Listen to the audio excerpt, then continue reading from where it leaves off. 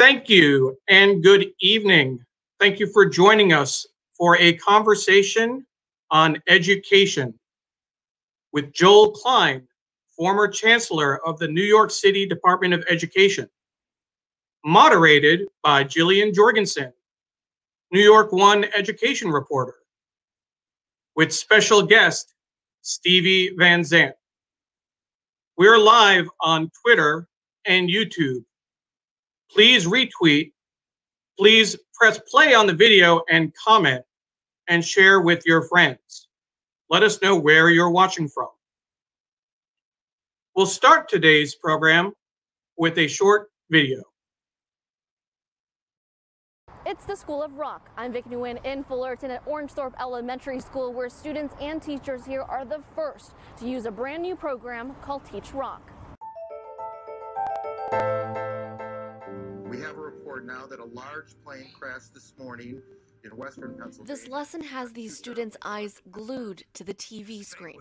Marissa Gomez and her classmates weren't even alive during 9/11, but this clip has their undivided attention. Marissa is a second grader in a multi-age classroom at Orangethorpe Elementary School in Fullerton. Instead of learning about the 2001 terrorist attack by reading about it in a book, her teachers, Nancy Karcher and Pam Keller, are using a program called TeachRock, which uses songs like Only in America. Sun coming up over New York City. By country music duo Brooks and Dunn to help students learn about historic events and how it changed the country. I bet whoever made it was feeling sad and didn't really want to open it, didn't really want to sing the song, but he had the courage to do it in front of everybody. Because if the people didn't know that it happened and they didn't know what was happening, then they would know because of the song. Orangethorpe is the first school in the country to partner with the TeachRock Foundation, which was founded by Steven Van Zandt. Ladies and gentlemen, please join me in welcoming Steven Van Zandt. He's a famous guitarist known for performing alongside Bruce Springsteen, and he's using his fame to lead the foundation in making arts a core part of public education. Their target are the kids who are at risk of dropping out of school. We want to focus on them and try and keep them in school. If a kid likes one class or one teacher, they'll stay in school. The last report I just saw, if we can improve the graduation rate by 5%, we will save society $18 billion in crime costs, because half the kids that drop out end up in prison. Longtime teacher Pam Keller agrees. She says she's seen a lot of teaching trends over the last 30 years, but nothing like this. I think music is just a universal language. You find emotion in music. She says all of her students get so excited every time they're about to learn something from the TeachRock lesson plan. Teaching 9/11 is a really difficult thing to do with elementary students. It just really is. And every year we kind of struggle with how is it that we're going to talk to our new students about this. And so this has really helped us this year. Pam says this program helps teachers connect with students that they might not be able to reach otherwise. As for second grader Marissa, who doesn't remember what it's like not to have TeachRock be part of her class, she says she does know that she does not want to go back to a time when music wasn't a part of her lesson. Thank you. And now to kick off tonight's conversation is Bill Carbone, Executive Director of the Rock and Roll Forever Foundation. Hi, my name is Bill Carbone, and I am the Executive Director of the Rock and Roll Forever Foundation. Thank you for joining us in this conversation about current issues in education. The Rock and Roll Forever Foundation's mission is to empower teachers and engage students by using popular music to create interdisciplinary, culturally responsive educational materials for all 21st century classrooms. It's a mouthful, I know, so I'll quickly break it down. There are places in the United States where more than 40% of students don't finish high school. And in some communities, 60% of that 40% later serve time in prison. The cost to those people, their communities, and to all of us is immense. Of course, there are many reasons a student might drop out. But research shows that if a student likes one class or establishes a meaningful bond with a single teacher, that student is likely to keep coming to school. TeachRock empowers teachers to harness that excitement and energy of music to engage their students and build that bridge between generations. We want to be the class that keeps kids coming to school. We do that not just by being fun, but by living up to the interdisciplinary in our mission through using music as a gateway to all subjects. TeachRock teachers aren't wearing guitars. They're making connections between the music we love, the people who make it, and the times and places from which it came. The teachers you just saw on the news clip we just rolled weren't singing about 9/11. They were introducing young students to the events of that day through the ways American musical culture responded, and it works. And teaching with popular music also creates inherently culturally responsive classrooms, because through it we see men and women of all ethnicities and socioeconomic backgrounds as important contributors to the fabric of our society. And TeachRock is for the 21st century classroom, because unlike expensive, clunky, and quickly outdated textbooks, the open sourced, standards aligned online materials at TeachRock.org continually evolve to make connections between a student's present experience and the bedrock concepts of the classroom, or as the case is currently, the student's kitchen table. And as you'll see later, TeachRock curriculum has proved incredibly useful during this time of distance learning. Everything TeachRock creates is offered to districts, teachers, and students at no cost whatsoever. Nationwide, nearly 40,000 teachers are registered at teachrock.org. And here in New York, the curriculum is used in more than 100 schools throughout the New York Edge after-school system. Of course, though, it's not free to create. So we hope that you'll enjoy tonight's conversation with these distinguished thought leaders, and that you'll also visit us at teachrock.org/donate and join us in our mission to improve student outcomes and lives through the arts. Now I'm going to turn the event over to our fabulous moderator, New York One education reporter JILLIAN Jorgensen. But we're going to get to know her a little better first by seeing a clip of her work. If anything, having kids at home, forcing parents and caregivers to take on the schoolwork has led to a renewed appreciation for our teachers.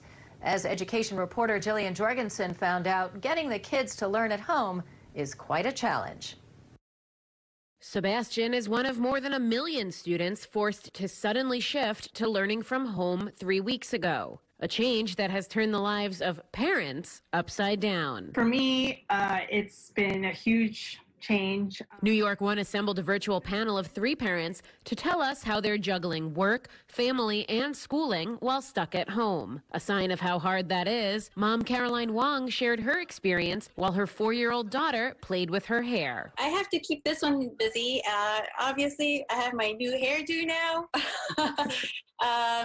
She does remote learning, which is a really difficult thing for her, just because what her school emphasizes, it's all about learning through play. Sebastian's mom, Jenny Ulloa, balances working full-time with helping Sebastian, who is dyslexic, adjust to the online reading and writing now required of him. He was asking me how to spell things every 2 seconds. And then at one point I asked him to ask Alexa how to spell words, but then she just kept spelling words all day long. She worries about the intensive phonics and reading help he's missing out on, as well as counseling he received at school that's now on hold. That will be now 4 or 5 weeks since he's had those sessions, and there's a lot of emotions that come to play. Tamika Hall is juggling 3 school-aged children and her job, closing doors and setting boundaries for important work calls. Sometimes I hear the commotion and I'm just like, wait. Well, who's fighting? Why are they fighting? Can you stop fighting? Hall also had to scramble to buy new Chromebooks just to get all her kids online at the same time, with the school sending home just 1 laptop per family. So I was like, okay, you know, I'll try to work it out. And then when I saw what the schedule was going to be, I was like, are you kidding me? This is a joke. I can't do this. Parents say support is key to getting through all of this. Wong has a group text string with other parents at her children's schools. So if you are confused, I constantly ask them, and I don't feel scared. And they tell me things like, oh, we gave up today. And I'm like, we too. There are plenty of setbacks. The important thing, these moms say, is bouncing back. You'll cry, your child will cry, you might have some screaming matches, but be patient because there's always a solution to problems. JILLIAN Jorgensen, New York One. Thank you all so much for joining us for this conversation. I'm so glad we were all able to see a little bit of my work, and I just want to say it's been a real honor to just, talk about what teachers, students, families have been going through these last few months with remote learning. So I'm glad that we can have this conversation today. I'm going to pivot now to introduce our guest, Joel Klein, who is the Chief Policy and Strategy Officer at Oscar Health, but of most interest to our audience, I suspect, is his tenure as New York City Schools Chancellor from 2002 through 2010. He led the nation's largest public school system, from which I, by the way, am a proud graduate.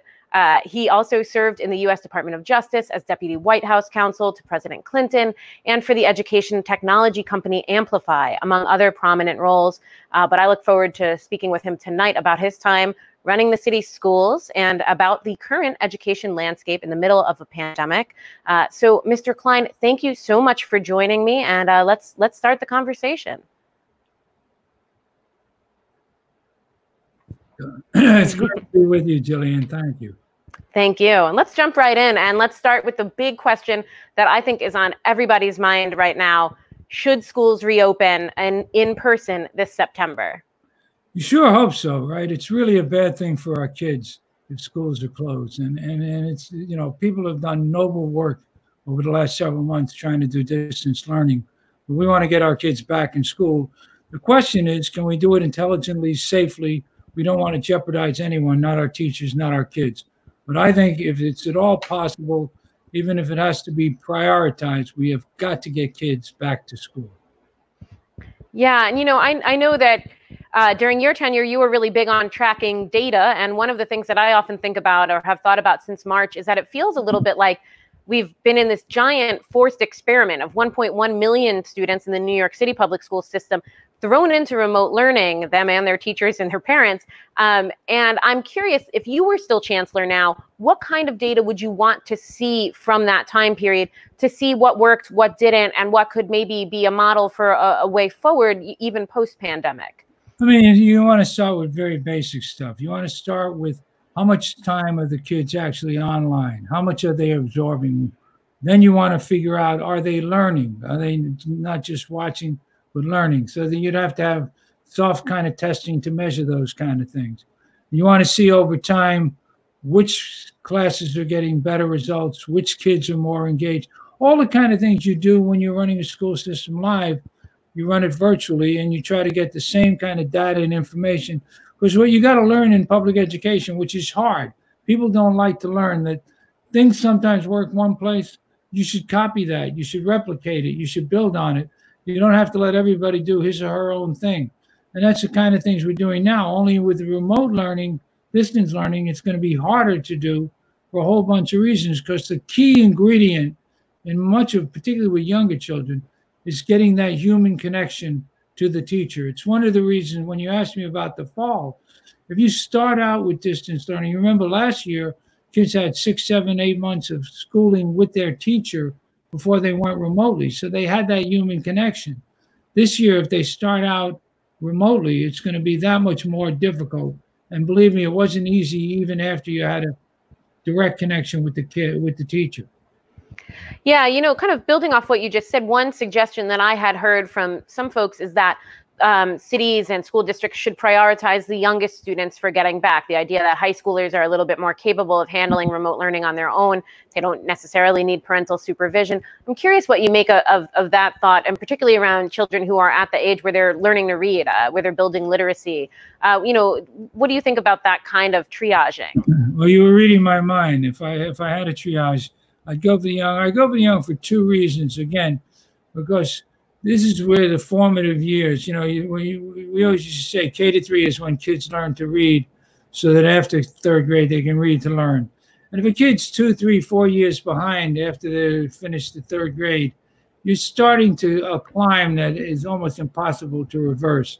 And so, and there, the intervention of the teacher, the ability to connect one-on-one with a kid, to understand that this child has a different set of learning issues from this child. Those are such vital, critical issues. So if you had to prioritize, and I hope you don't, but if you did, I would certainly go young, because that's where I think you get the biggest bang for your buck. Yeah, and obviously all of these plans are sort of being worked up on the fly. But one thing I'm curious about is during your tenure at the city school system, whether you ever planned for something like a pandemic. In 2009, a handful of schools in Queens, I believe, were closed due to the spread of swine flu. But I'm curious if there was ever, during your time, a plan for a bigger picture shutdown, obviously something really unprecedented. I mean, you had it after 9/11, and certainly, when you had swine flu, you had to be thinking about it, and we had plans if we had to shut down. And thank goodness it never got to that. As you said, we shut down a few schools over swine flu, but it never got to that, and it's really suboptimal. And in that respect, you got to give a lot of people a lot of credit. I mean, they made the shift, they did what they could, but it really is, no matter how good it is, it's still suboptimal not to have children in school with their teacher. I always thought the essence of a great education, particularly for young children, is what Martin Buber calls the I-thou relationship. It's a human connection that can motivate, that can differentiate, and that's really mission critical for our children. Yeah, and so much of, I think, the conversation about how to make remote learning better focuses around a lot of education technology options. And as a reporter, I don't think I've ever gotten more pitches about ed tech than I have over the last few months. That's a world that you're really familiar with. And I'm curious what you think makes for a good use of, online or digital curriculum. What makes for good education technology software or programs? And, what some of the pitfalls are, because there have been obviously a lot of companies that rise up and don't end up being successful. And of course, now we're seeing tons of technology out there in the hands of children and teachers. Give me a sense of kind of the ups and the downs here. Sure. I think, look, basically the main thesis that I've always had is the teacher has to be the center of the learning experience, right? So if you just put a kid online without any teacher, without any engagement with the teacher, then I think, I'm not saying it's worth nothing, but it's not worth what we need for our children. Now, you then think about, can you build technology around the teacher so that she can differentiate better, so that she can get our kids more engaged? There's things you can do online for kids that are terrific, and in that way support them. Stuff that's engaging, stuff that's coherent. You can't have what I call sort of a grab bag of curricula. You've got to have things that build on things so that kids learn in a coherent, meaningful way. I mean, when you think about vocabulary, you think about reading. So to me, I've always thought we've got to have technology in support of, not in substitution for, our teachers. And then it's like anything else. Why do people watch anything? Because it's engaging, because it's interesting, because it challenges them. It makes them think. And that, to the extent we're seeing more of that, that's good stuff. But I want to be clear about it. It's got to be stuff that empowers, strengthens, makes our teachers better. When we start to think, particularly in the younger grades, of an online experience divorced from teaching, that's going to be a big mistake. Yeah, and to that end, one of the big discussions and maybe minor controversies about remote learning in New York City was that at the end of the regular school year, there wasn't a requirement for live teaching. So the idea of a teacher talking to kids over Zoom or Google Classrooms or anything like that. I'm curious what you think the value of live teaching, even over these kind of electronic mediums, would be in the future, assuming we may not be able to be back in school full time. How much live teaching do you think should be woven into the curricula?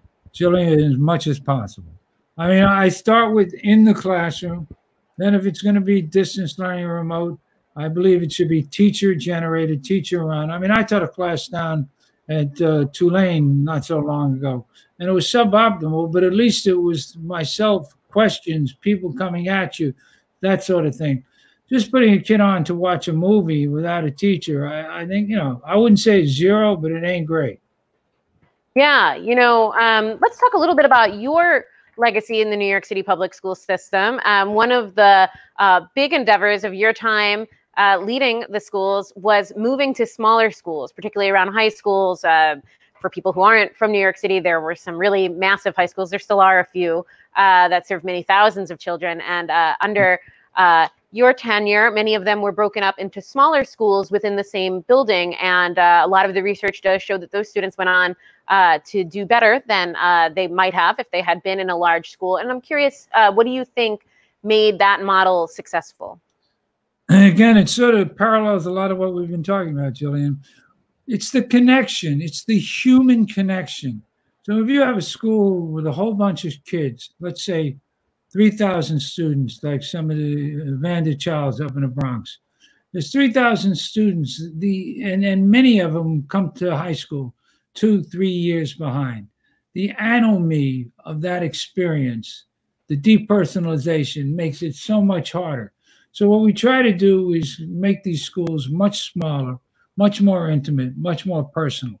We also wanted people to start these schools so they could bring in their own team. They could hire the people they thought were right for their schools, their communities, and so forth.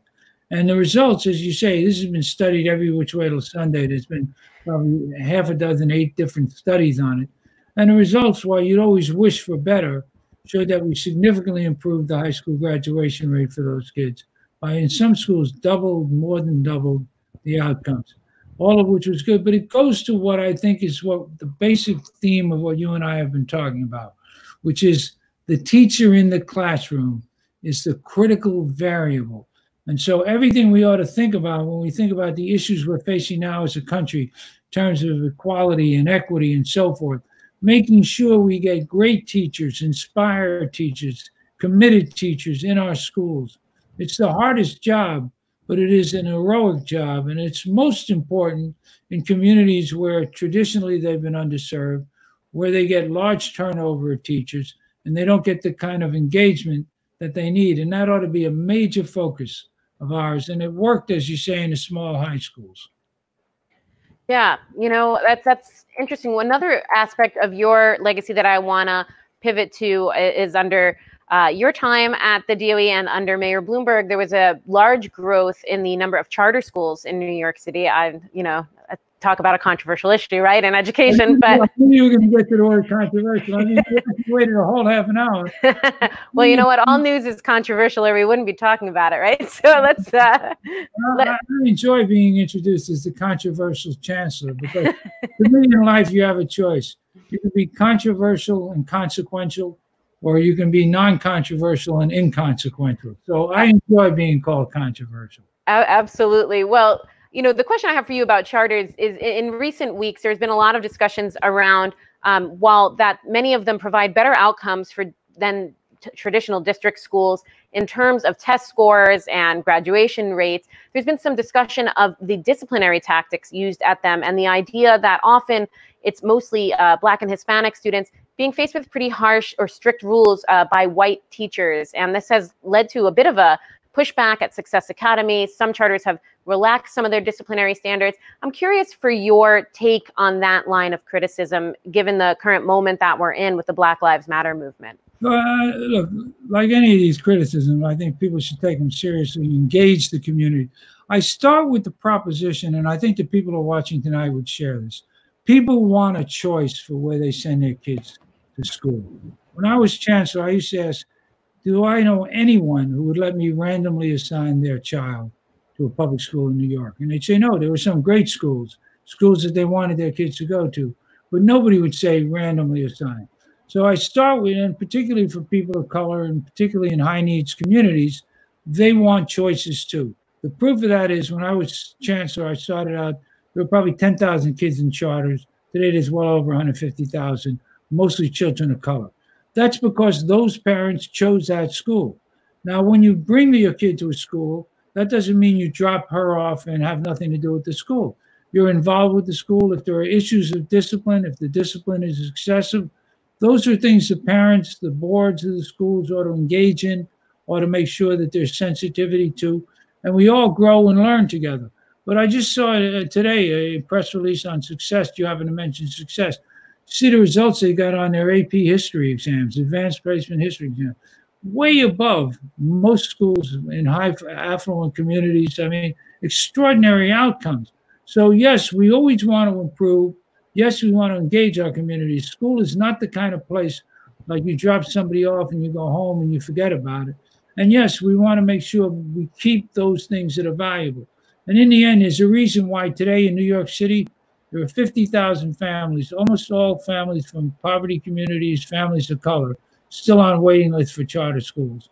And I think that speaks volumes. Now, nothing in New York is without controversy.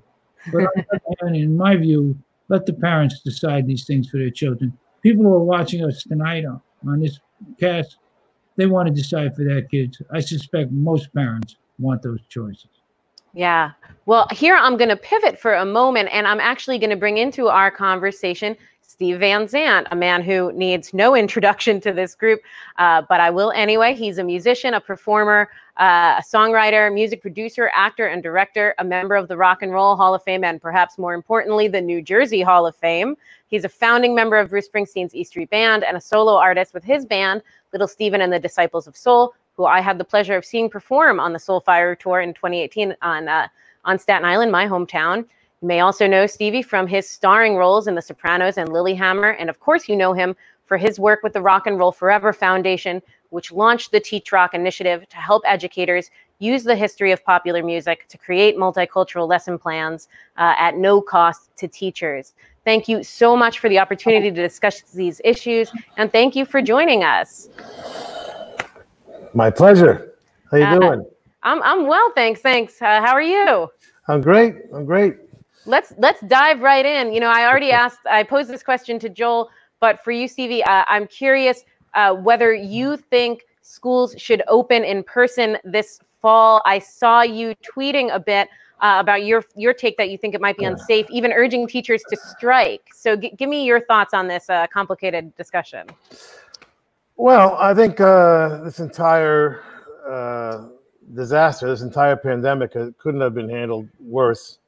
I feel very strongly that without it should have begun with the national quarantine. I can't imagine how that did not happen. You know, I mean, when you think about the logic of trying to stop this thing, it has to happen all at once. You know, and now it's just going to bounce from state to state, which we were very clear about by March. You know. So I've been like, I really think people are being bullied into going back to school. I think it's too early. I think it's very, very dangerous for the teachers, and I think it's dangerous for the students, and they're going to bring the virus back to their grandparents. We're already killing the greatest generation in nursing homes at the moment, and it's just a terrible, terrible situation, you know. And I realize, you know, the whole economy priority, you know, but if it had been handled correctly, nobody would have lost their jobs. No companies would have gone under. It was a very simple solution to this, which I tweeted every single day for a month, trying to get a rise out of somebody. You know, I talked to senators and congressmen, governors, mayors, and I was like, this is really not that complicated. We need a national quarantine, really for just a month, but let's do 3 months to be safe. We need all the bills to stop, which means a phone call to the banks and a phone call to the landlords. You know, let's give them a chance to be patriotic and show their gratitude to our wonderful country. A little sacrifice, and then you know, basically, we had to give people money for food. You know, and I suggested $2,000 a person for an adult and $500 for a child per month. You know, and if we had done those things, in March, you know, for April, May, and June, we could have come out July 4th and had a party. You know, and the virus would be gone, and everybody can be going back to school. They could have enjoyed the beaches. I mean, it would have been, you know, and I couldn't believe that nobody was dealing with the obvious fact that if you don't do it simultaneously in all the states, then it's irrelevant. It's just as irrelevant as these tests are right now that are coming back 4 days later, 5 days later, 8 days later. You know, we're hearing how we're doing more testing than anybody. Yeah, but the tests are completely irrelevant. You know, they need to be done in hours in order to be relevant. You know. Yeah. So, you know, and I said it's going to be in 3 stages. We're gonna all be online first. Second, people, once we have a test that's fast and accurate, then people can go back to work, you know, in terms of sporting teams or even band concerts, but with no audience, obviously. And then the third phase would be with the vaccine, then you can start adding the audience again. Well, we never got to phase one, you know, and so I think people are being bullied to go back to school right now by a completely incompetent government. We have Republicans right now refusing to give anybody any money for anything. I mean, how do you have people stay home for 3 months and give them a $1,200 check? What planet are they on? You know, I mean, come on. And most people didn't even get that $1,200, by the way, that I know. But anyway, you know, it's ridiculous to sort of, you know, put the economy ahead of people's lives, and that's what we're doing right now, out of pure incompetence and ignorance and stupidity, you know. And I just think it's a dangerous move, and I hope the teachers' unions refuse to do it, because I just think it's a big mistake. Kids from 10 years old up can carry just as much virus as an adult, 10 years old up, you know. So you know, to me, it's just making matters even worse, you know, and I'm not sure what I don't see the end in sight anymore. I mean, you know, it's just going to keep bouncing around from state to state and then country to country, you know. So I don't know. You know, in terms of the discussion around virtual learning, I would love to hear a little bit about how TeachRock had to pivot. This was an in-classroom resource for teachers. All of a sudden, no teachers are in the classroom anymore. Can you tell me a little bit about how the initiative sort of shifted to catch up to the times? Well, actually, we were kind of lucky. We were ahead of the whole game because our entire thing is online. We have over 200 lessons online. And we increased, you know, we put together some distance learning packages, but we were already online. Now, you know, that's wonderful, but it's all built to of course be an interaction with the teachers. I mean, it was never meant to replace teachers, of course. But teachers have been telling me they've been using it at home for the homeschooling aspect of this whole pandemic, you know, and it's been working beautifully because the whole thing is online already, you know. So we didn't have to change a thing. It was really kind of being ahead of the game in a way, you know. But you know, but that'll never replace you know, teachers in the classroom. I mean, you know, it was never meant to, and that's just a whole another dimension of the teaching process that is, of course, essential. And you know, we all want the kids go back to school. Of course, the teachers want it. Everybody wants it, you know. But you can't just pretend that this virus is going to go away, you know, and you know, and force people back into situations like they're doing in the meat packing plants, you know, where people are dying left and right for the economy. It's sick, you know. It's pathetic, and it's despicable, and you know, we should not tolerate this kind of thing in this country. It's a shame because we know better. We know better, and we should be doing better. You know, another thing that I want to talk about is the idea that so many of TeachRock's lessons show how music can help students learn about social studies and history. And we're living in a historic moment right now, and one of great social unrest and really a reckoning. And I would love to hear from you how music and these lessons can really help students work through some of the discussions we're having as a country right now about race and civil rights and the protests surrounding the death of George Floyd. Well, our whole thing is built with three purposes in mind. First, to keep the arts in the DNA of the education system, any way it can be used.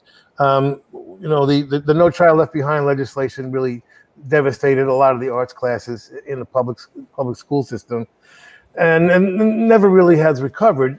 And you know, and we're maybe never going to put instruments in kids' hands again, not for a while anyway. So we decided let's do a music history curriculum instead, which is just easier to sneak in. You know, we can put it in any grade level. We made it flexible enough for any grade level. We can do cross-curricular. It can be music class, history class, English class, social studies. It works everywhere, you know. So that was our first mission, was to, you know, arts integration as often as much as possible for a lot of reasons, which we can go into.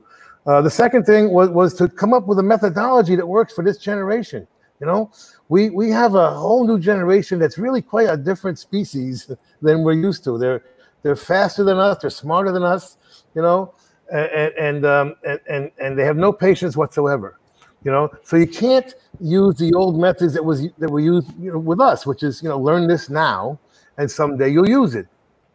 They don't understand that. They can get any answer they want on their device in 15 seconds, you know? So you have to capture their imagination, you know, and we have to do it in a way that engages them by going to their world, you know, instead of dragging them to our old world. Let's go to their world, and we use music for that. We say, who's your favorite artist? They all have one. And if it's Beyonce, we say, okay, where does she come from? Let's trace her back, you know? Well, Beyonce comes from a woman called Aretha Franklin, you know? And she was in Detroit. We talk about Detroit. And we talk about, she came from the gospel church. We talk about the gospel church. And she was involved in the civil rights movement. We talk about civil rights, you know? And the kids stay engaged because this is a comfortable subject for them, you know? And that's what the arts does in general. It gives them a comfort zone, using a part of their brain that they all have naturally, you know, emotion and instinct and imagination, you know. So, you know, a lot of kids are not comfortable with math and science at first, you know. So this kind of has it's a nice way of a transition to get them comfortable with the education system, you know, the education process in general. And then hopefully that'll, you know, then translate to the math and science, which they will eventually get to. You know, but we have to learn a simple fact that testing is not learning. You know, when are we gonna realize that testing is not learning? You know, and I think it's more important right now to teach kids how to think than what to think. You know, and that's what the arts, you know, the arts connects all those dots and fires different parts of the brain, and kids all of a sudden begin to be comfortable, you know. So that was our second mission. Our third mission was to deal with the dropout rate, which is just intolerable. You know, it's close to 50% in some of the poor neighborhoods, and 50% of those kids end up in the criminal justice system. You know, and that's just absolutely you know, unacceptable. And every statistic shows if a kid likes one single class or one single teacher, they'll come to school. If we can just keep them there through high school, you know, then they're gonna have a shot. You know, they'll have a shot in life, and that's the three things that we try to accomplish. You know, and we just went public with it last year. We have 30,000 teachers registered already, but we wanted to make it. All we're doing is just supplying tools for teachers to use. You know. And we figure if we get the teachers excited, you know, they'll take care of the kids. You know, let's take care of the teachers first. You know. Yeah, Joel, I'm sorry, Stevie. I just want to bring Joel in here for a moment because, you know, I think that you might often be working on the same goals here with maybe a little bit of a different method in terms of, you know, reducing the dropout rate or increasing the graduation rate. Joel, why don't you give me your thoughts on how educators should maybe be rising to this moment, you know, of a time that's really difficult and traumatic for kids, and any thoughts you have on what Stevie's been saying. Yeah, so first of all, Stevie, while you're talking in the chat that's going on here, you've already got a half a dozen votes for President of the United States. So Hi, Joe. Hi, Joe. I want to make sure I'm invited to the inaugural. That's so that already here. I'd vote for him, Stevie, for president. No, look, the kind of thing you're talking about, the arts in the schools are so vital. And it's not a substitute for math and science. It's got to be part of an integrated, fully developed curriculum. The kids love it, the continuity of it. I did this thing with Carnegie Hall. We brought all sorts of people into the schools, musicians working with the kids. It's so exciting. So, you know, TeachRock gets a lot of credit for this. One of the things in the chat, we're just talking about what they're doing for some people down in Tennessee. And what I love about what Stevie said was, he gets a basic thing. You empower the teachers. You help the teachers do their work. And the question you raised is, you know, are there different methods? There are lots of different methods. The goal of getting our kids better educated, particularly children who come from communities that are traditionally underserved, that's a goal that not only do we have to share, we have to make happen. And it's going to take an all hands on deck. And one of the things that you got to say about our teachers, they have adjusted overwhelmingly to the tragedies and the crises that we've had to deal with in the last several months, many of them going way above and beyond. And while Stevie's obviously right, we don't want to send people back to school when it's unsafe. We ought to keep our focus on how can we safely return kids to school, because at some point what happens is people rock into a different state of mind. They don't want to go back at some point. We got to keep making sure safety first, but we got to make sure we get kids back to school. And then the final point that I would make is it's groups like TeachRock that are doing this kind of support, that are out there really trying to help make the education system better. When I was Chancellor, one of the things I found is the partnering with these community groups, getting them involved. We talked about the small schools we opened, Jillian. A lot of these groups really sponsored those schools, community groups. We'd have the Asian Society opening up schools, one of them in your borough in Staten Island. We'd have Carnegie Hall working with us. We'd have Lincoln Center working with us. We'd have, it's that all hands on deck. Let's make this happen for our children. That's really vital when it comes to education. And the school systems that work least well are those that are hermetically sealed, run by bureaucrats who don't want the kind of engagement that something like TeachRock can help making them better. You know, at this point, I think it's time for us to, we're going to have a little video interlude, and then we're going to take some questions from others as well. So let's pause here for a moment for a quick video about TeachRock. But the coronavirus pandemic is not stopping thousands of mostly underprivileged city school students from virtually rocking out across the 5 boroughs. So you're kind of like sneaking education in to fun art and learning stuff for the kids to do. And it's also, I'm also teaching them things that they can do when they're not sitting with me in front of the screen too, in their own time, so they can be creative. Vincent Spencer is a comic book storytelling specialist at New York Edge, the largest provider of after-school programming in New York City. New York Edge has partnered with music legend STEVEN VAN ZANDT's Rock and Roll Forever Foundation to teach rock online for kids to stay connected through the universal language, music. When I make it fun and keep it interactive, and I'm messing around with them, they're having a great time. So again, the idea is to keep it fun. That takes the stress away. Give them some teaching so they can take back and get a little bit smarter, and it all works out for everybody.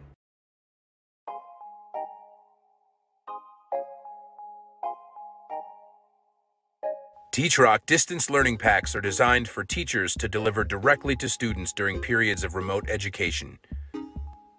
Distance learning packs are music-fueled, standards-aligned, activity and project-based, culturally responsive, and always free. TeachRock's library of more than 80 distance learning packs are used by over 100 public schools in the New York Edge system and throughout the Grammy Museum's remote education programs. Visit teachrock.org/donate to learn how you can help music connect us, even when we must be apart. Hi, I'm Steven Van Zandt. 10 years ago, I joined with teachers' associations in their efforts to preserve music and arts education in schools. We both believe music is the most solid common ground to establish communication between teachers and students. And that's where education begins. I want to thank you, teachers, for everything that you do, and I hope to see you soon. Be good to your teachers. Take a teacher to lunch. Buy them a cup of coffee. Say thank you to your teachers.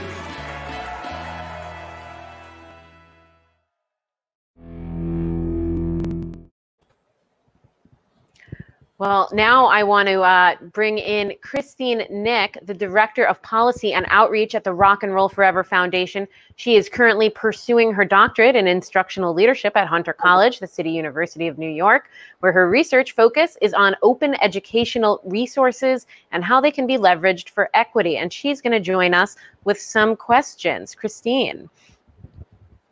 Hi, everyone. So I have a couple questions that I thought we could consider. It's been said that a crisis is a terrible thing to waste, and I was wondering what everyone's thoughts were in terms of what changes schools should be considering making as a result of the COVID-19 crisis. So let me start on that, because I think one really great thing that's happened is people in the private sector people in the not-for-profit world are bringing more resources, developing more materials, and teachers are getting more comfortable using those materials. And to me, that's always been a very good thing. You know, in education, there's a certain kind of inertia toward change. And so here, because there is a crisis, people have to adapt. And when people have to adapt, sometimes they become more creative, try new things because they have to, whereas otherwise they may not. And that, I think, is all to the good. And I think there will be benefits. I think people who learn about, who's watching this and learn about what TeachRock is doing and think about how they can bring that into the schools, that's a good thing. And if it's done properly, it's a really good thing.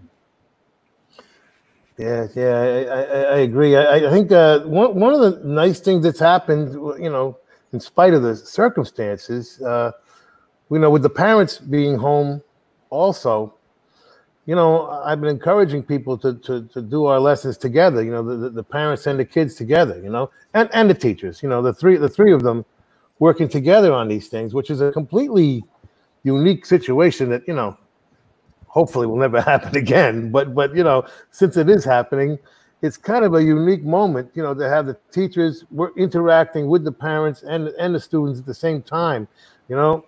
And I thought, you know, that's kind of a healthy thing, and I'm hoping something comes out of that, you know, between because our lessons are fun for both the parents and the kids, you know, and I think that's what's happening. I'm talking to people who are saying, you know, we're enjoying the lessons as parents. You know, I don't know what our kid may be getting something out of it, but I'm learning things. You know, but the interaction is what's important. You know, between parents and kids. You know, and I don't think, you know, other than this circumstance, when is that going to happen? When, you know, you have, you know, parents are out of work, you know, and the kids are home from school.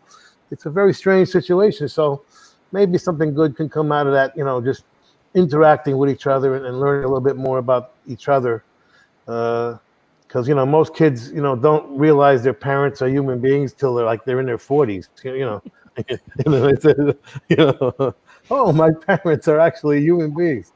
So it's nice to hopefully there's some interaction going on there. You know, Mark Twain said when he was 18, he thought his parents were idiots. He was amazed how much they grew up by the time he was 28. Right. Yeah. I mean, Jillian, first, what are your thoughts about that? Oh, sure. Well, you know, I think one of the things that's interesting is that's actually a phrase that was used by the New York City Public Schools Chancellor a couple of times in covering him over the last couple of months.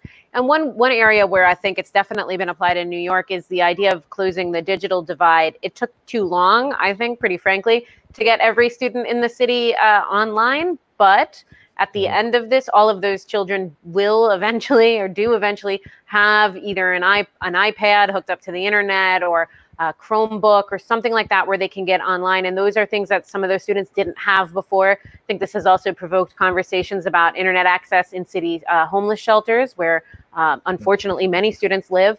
And so, you know, these are things that we've talked about for a long time, but this really created the urgency to force people to do something about it. And I think that's something that will make a difference going forward. Mm. And Christine, did you have another one? Sure. So I was also wondering, you know, it's been one of the problems facing education for a long time is teacher attrition rates, specifically new teachers. Studies show that something like 50% of teachers leave the profession within the first 5 years. What do you guys think can be done to make the profession more attractive, to get young people to join the profession to begin with, but then also to stay in it long term? Pay them. How about we start with that? Go ahead, Joel. Sorry. Go ahead. You take it, Julian. I always like to see when people who do the reporting have to answer the question. So, you know, that's a tough one for me to answer, only because so a lot of my friends are teachers. I mean, like I said, I grew up in New York City and I attended New York City public schools, and I know a lot of teachers, which is really handy for an education reporter, I have to say. But, you know, I think it is true that people do cycle out quickly, and it can be a very stressful job where people, I think, would like to maybe make some more money. You know, I think there's been a big push towards coaching and other efforts to retain And look, you know, I know some people who have been teachers for many, many years, and some people who did it for a short period of time and moved on. So I think this is a question that the city and really any district has been grappling with for a long time. No, it's a big problem. I think you touch on some of the points. Obviously, the way we pay teachers matters. I mean, you think about people trying to survive in New York City on what a starting salary can be. So I think you got to address that kind of thing. And you touched on something, Jillian, that I think is important and gets missed by a lot of people, and that is for a young teacher, a first-year, second-year teacher, they end up in these schools, they get very little support. They don't get the kind of mentoring. They don't get the kind of role modeling that they need. And I think schools that run well really get behind in the early years the supports that they need to give. And we got to think much more about that. I was amazed when I became chancellor how isolated new young teachers felt and how kind of little professional development they were getting, how little mentorship, how they didn't form support groups to help work with each other. So I think if you get the economics right and you get the kind of conditions of working together, supporting each other, the training, I think that can matter a tremendous amount. But it's heroic work. And I will say this, I think being a teacher, giving your life to these kids, particularly kids who come to school with a lot of challenges, which a lot of kids in New York City do, doing that is, to me, the most noble work you can do. It really is. Absolutely right. I agree. I think they should be thought of as the same essential workers as our police, our firemen, and our military. You know, the teachers are on the front lines every single day in a war against ignorance. And man, do we need that war fought right now, you know? We need it won. Yeah. I mean, so aside from paying them, which, you know, might be a good idea, you know, what they deserve. I think also, you know, what we tried to create and design within our curriculum was the ability for teachers to express themselves. You know, and I think that's important too. I think it's important for any worker, really, you know, anybody who has a job, to have a relationship with that job that's more than just mechanical, you know. And we tried to really encourage teachers. We designed it in a way that they can spend more time on one particular era if they want to, one particular genre if they want to, you know, maybe something that was familiar to them that they knew more about. You know, that's fine. Let the teachers express themselves and become engaged in their work in a more emotional way. And I think that would help keep them around, you know, because I think that's true with anybody, not just teachers, but you know, if you're not engaged in your work in some emotional connection, you know, then you're gonna come and go, you know, because it doesn't mean anything to you, you know. But I think in the case of teachers, it's especially important because they have to pass along, they have to have enthusiasm that then gets passed along. That's an unusual job. You know, that might be the only job in the world where that's important, you know, passing along that kind of enthusiasm is going to change somebody's life. I mean, for the rest of their life, they're going to remember that good teacher, you know? So giving them a little freedom, a little bit of creativity, you know, let them be a little bit creative in what they're doing. And I think people would, you know, stick around a lot longer. You know? Thank you. And thank you, Christine, for those questions. We have a question coming up next from former New Jersey Senator Bill Bradley. I'll read that question for you. And it is, given your experience in New York City, so I'm thinking this is for you, Joel, what is the biggest obstacle to making the K-12 educational system better? So first of all, let me say I'm glad Bill put a question up. And, you know, Stevie, a lot of people here were going to support you for president. I think one of the sadnesses in this country is that Bill Bradley never became president. I agree. Man of character, conviction, and leadership. And we desperately need that. And I salute you for your service, Bill. Look, I think the hardest thing about changing any system like a public school system in a city or a state is all of the politics, all of the bureaucrats, all of the things that get in the way of unleashing what you want to unleash, which is the kind of change. And I think Stevie touched on a little bit in terms of creativity. but it is a system that really saps the energy. And I remember when I was a young lawyer, I used to always have this joke about, they had light bulb jokes. And one question was, how many psychiatrists does it take to change the light bulb? The answer is only one, but the light bulb really has to want to change. And the answer to Bill's question is, the system is so entrenched, so bureaucratized, so ossified, that you sap all the energy, and it's hard to get people to change, to think differently, to innovate. And so that, to me, is the set of challenges that you need to get to. The whole issue of resources is important, all these other things. But systems that basically sap human vitality are systems that inevitably are not going to work very well. And the school systems throughout America are so bureaucratized and so kind of anti-innovation. So to me, that's the greatest impediment, Bill. And let's take a look at our next question from those who are joining us today. It's from Boaz Weinstein, and here is his question. I'll read it in full. He writes, I'm honored to follow Bill Bradley, who was a hero of my late father, and also because my wife, who is running for Manhattan DA, and Bill share something in common. They're both Rhodes Scholars from New Jersey. So there you go.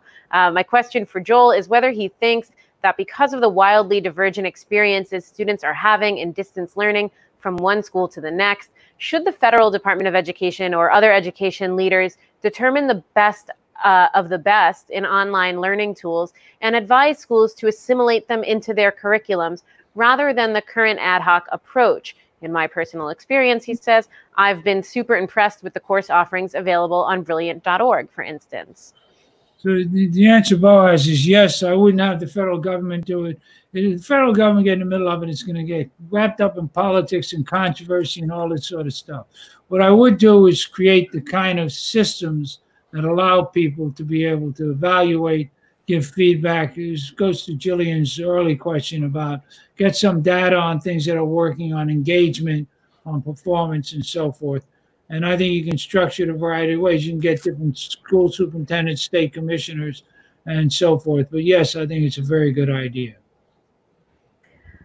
Well, I think our time together may be drawing down, and I'd love to hear any concluding thoughts from both of you. Give me your thoughts. Joel, let's go to you first, and then we'll close with Stevie. No, my thought is I'm so happy I had the opportunity to do this. And look, anytime you can shine a light on education, I mean, we're talking about, and you several times brought up, Jillian, about the issues we face when we're dealing with as a country now when it comes to race and when it comes to our history. And one piece, it's not the only piece, but it's an essential piece, is to make sure every kid in every zip code of every color and every national origin gets a really fair shot with a great education. And I'll be the first to tell you that's not happening in America today, and it's got to change. Because if we don't change that, we're going to take away the essential building blocks from a kid's life. So I want to thank you people for putting on this show today and focusing on education. Education is usually a yawn for most people, and with Stevie here, we now made it sexy. So thank you for doing that.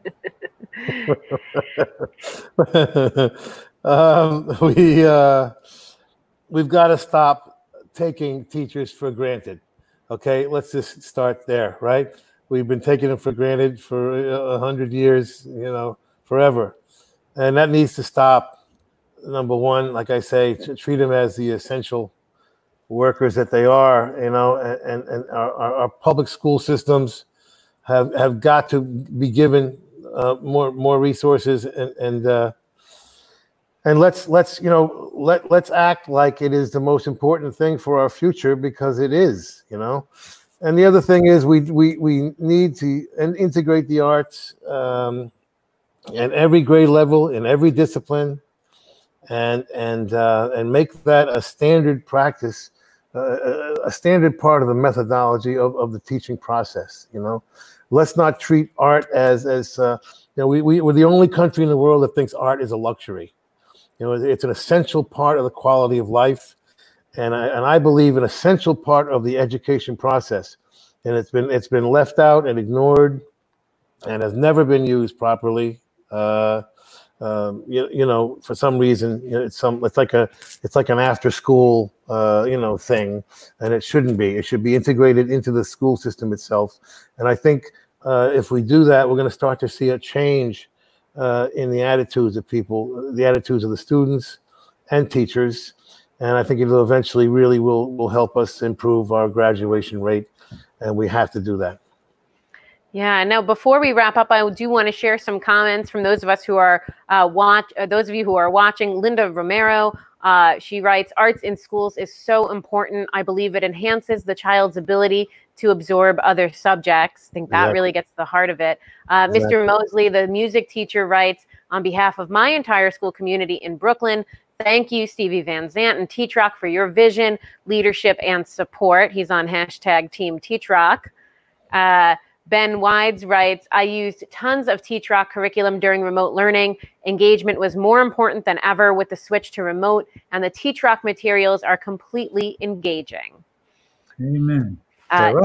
Dana Orlak, she writes, "Yes, I teach an entire class that revolves around the TeachRock curriculum, and the DLPs were such an amazing resource during the remote learning period."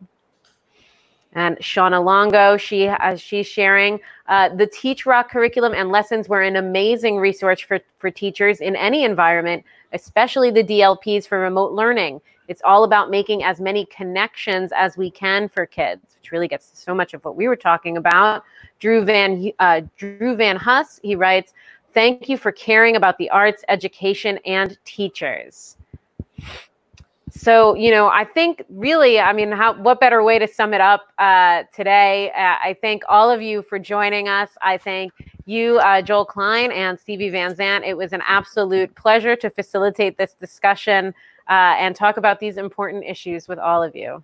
Thank you, Jillian, and thank you, Joel, for your kind words. And thank you for doing this, Jillian. It's good. Absolutely. I was really glad to be here. All right, everyone. Thanks so much. Have a great evening and stay safe and healthy. You too.